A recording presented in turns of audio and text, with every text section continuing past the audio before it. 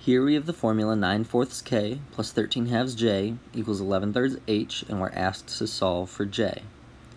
We're going to first subtract 9/4 k from both sides so we can get closer to getting the j term by itself. This gives 13/2 j equals 11/3 h minus 9/4 k. Now, to finally get our j term by itself, we're going to multiply both sides of the equation by 2/13. That way we can clear the fractions on the left-hand side. This results in j equals 22/39 h minus 18/52 k.